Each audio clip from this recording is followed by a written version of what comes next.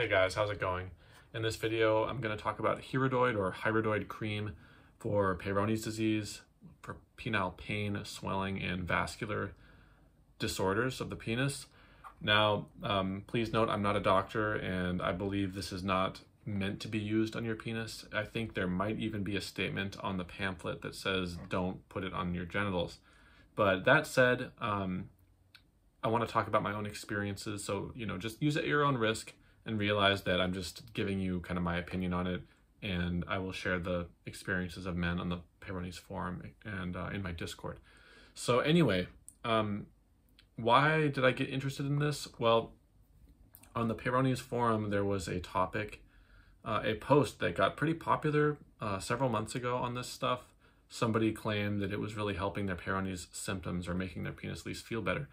And a lot of guys were very hopeful about it. And, we get so many crazy ideas on the forum. There was the toothbrush method where you put a sonic toothbrush on your penis that seemed to help some guy. And, one guy got banned shortly after coming on the forums and recommending his percussion technique, where he claimed that hitting his penis with a hammer gently somehow cured his Peyronies disease. Please don't do that. So, we get all kinds of stuff on the forums, and sometimes it's kind of funny, but, it's hard to know, like, this again, like, another fad, is this really going to work or not? But this one seemed really interesting to me. And then longtime forum member Gabriel made a long post on it saying this stuff was a real game changer for his penile pain. And he's been around for quite a while, so that convinced me I'm going to try it. So here it is. Make sure you get the blue box and not the pink one because the dosage is higher on this stuff. As you can see, it's marketed for legs because it's marketed for varicose veins, reducing varicose veins and spider veins, and it does work for that. What it is it's a heparin derivative, and heparin prevents blood from clotting, and it prevents hematoma. And so it's interesting because we know that hematoma in the penile tissue itself does contribute or kind of cause Peyronies. I've always theorized that bending after sex, or even just bending anytime, penile buckling and stuff, is due to hematoma. And I still stand by that. Of course, I think after the hematoma you get kind of a fibrotic condition, fibrosis, and then later you get kind of more obvious fibrosis and scarring. But I do, we know that hematoma is a big part of Peyronies disease, and we want our blood to be thinner. That's why taking nattokinase, although it doesn't, eat up your scar tissue, it does thin out your blood, and it will make your penis very elastic. And same goes with heat. Heat is really effective precisely, in my opinion, because it reduces hematoma and gets the blood moving through your penis. Same goes for the vacuum devices and even traction. So this stuff does stand out to me because of that. It's like, okay, a blood thinner in a cream form you can put on your penis, great. So the way guys are using it on the forum is that they're literally rubbing it all over their penis, all over the glands, and really trying to get it to soak in. I didn't put that much on, but I did put it on like 3 times a day, and really rubbed it in all over. And I will tell you, it made my penis feel very good. This is my second tube. I'm out of it. I'm gonna buy a third one. And the reason why I like it, even if it doesn't help the deformity at all, I really like it because it reduces swelling.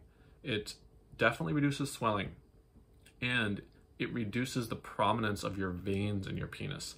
So I think one guy on the internet, he actually claims to have been prescribed this from his doctor for Mondor's disease, which is swelling of this large vein on your penis that goes over that runs along the top of it. But you can get, vascular inflammation in other veins on your penis, such as under the glands. Those ones that appear like kind of ridges under the glands can really stick out. I've had that, really severely in the past, and a lot of guys have that, and they always wonder, is this Peyronies? And it's just, no, it's just veins, man.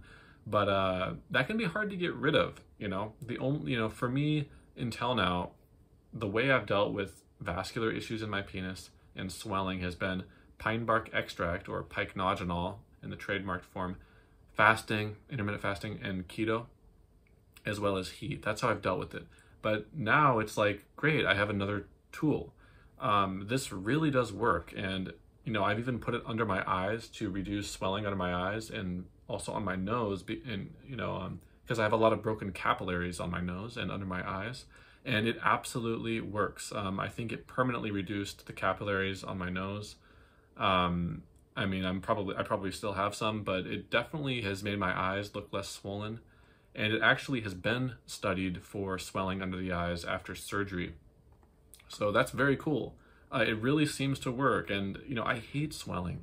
After my vacuum device injury, you know, there's nothing worse than feeling like you have this, like, you know, water under your skin kind of feeling. Even if it's just subtle, I don't like that.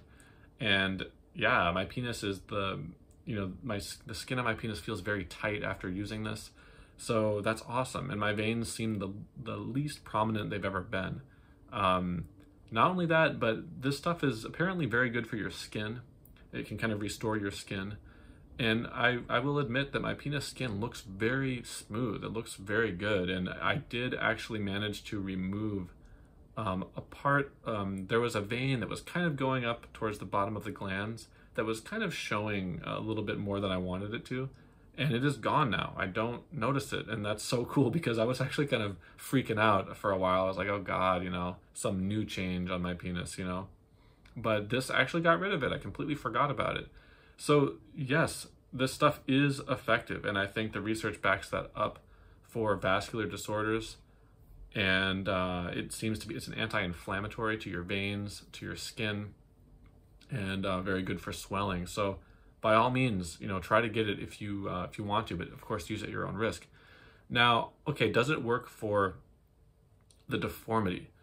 I really can't tell, guys. And the guy, you know, other men who I've been talking to who also have used it quite a bit, they're kind of in the same position as me. They're like, well, you know, it feels great to put it on. You know, they're like, you know, my penis feels great. It feels soft, elastic, but I just don't know if it's reducing the deformity. And, you know, part of it is that it does make your skin feel a little bit tighter, so it could make the deformity even appear worse when it's not, which is kind of something to be aware of. But for me, you know, my deformity is very hard to notice now, okay? So I'm not the best candidate to test this on for deformity, but it does feel like it makes my penis tissue feel pretty good. I mean, it's hard to know. It's very hard to get a topical into the penis tissue unless you're using DMSO. So it's very hard to know. But that said, if you apply this to your glands, your penis will absorb it. You know, so it's possible that it is getting into your penile tissue. I have no idea. Again, you know, does that have negative effects? I really don't know. From my research, I can't find negative effects. Please do, you know, do your own research and let me know if you find any possible negative effects. But interestingly, I did, you know, try Googling a lot of different phrases for this and different words, and I found that heparin derivatives have been shown to reduce lung fibrosis by blocking an enzyme, a type of elastase. And that's really exciting, honestly. But that said, elastase is an enzyme that I believe breaks down scar tissue. So it doesn't make sense to me. I don't understand the mechanism there. And so I'm not sure if it's helpful or not helpful. You know, I really don't know. But at least somehow these derivatives have been shown to reduce lung fibrosis somehow. So that's pretty interesting.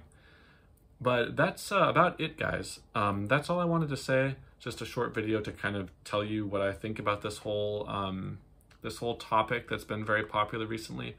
I think it absolutely is great for pain, for swelling, and for any kind of vascular issues you have. So it's kind of hard to find. You might have to look on eBay or elsewhere, depending on where you live. You might not be able to get it. But I just wanted to get my opinion out there in case you guys, you know, saw the thread and were interested. I will post the threads in the description of the video. So let me know what you think, guys, and I'll talk to you very soon. Bye-bye.